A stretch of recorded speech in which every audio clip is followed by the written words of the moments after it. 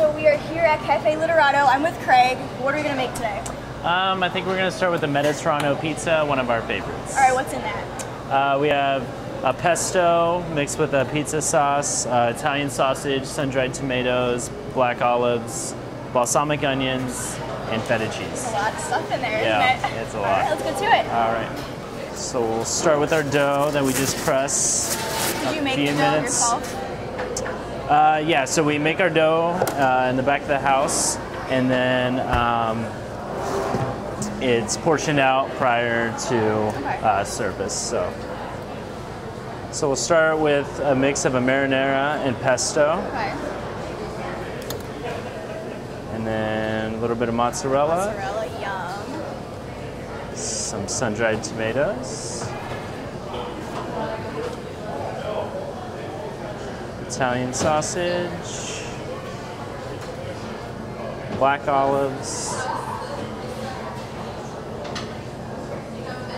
A few balsamic onions. And we'll top it off with some feta cheese. And then we toss that in the oven for about 6 or 7 minutes.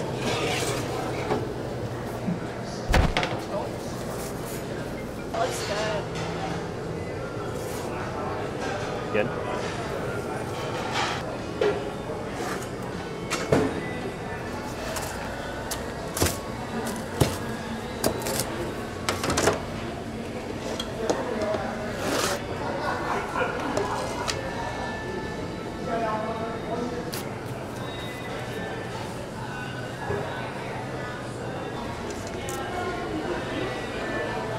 Literato pizza.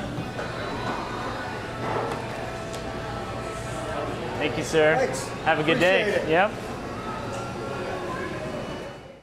How long have you been here? We're going on 4 years this October.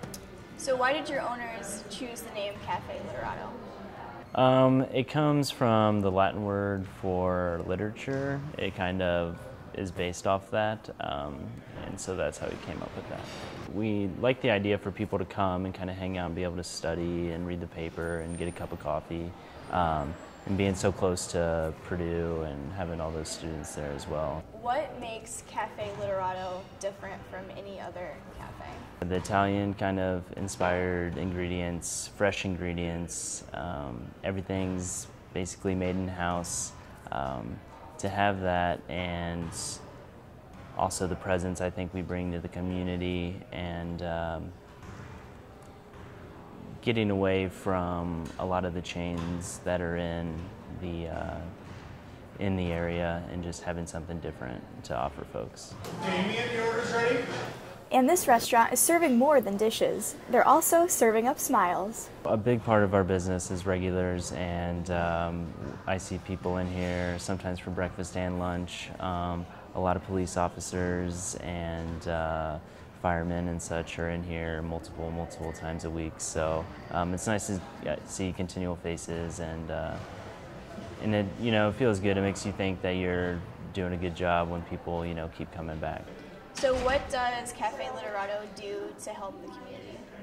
So we offer major discounts to police and firemen, donate a lot of products such as food and money and gift cards and stuff to various charities and events in the community.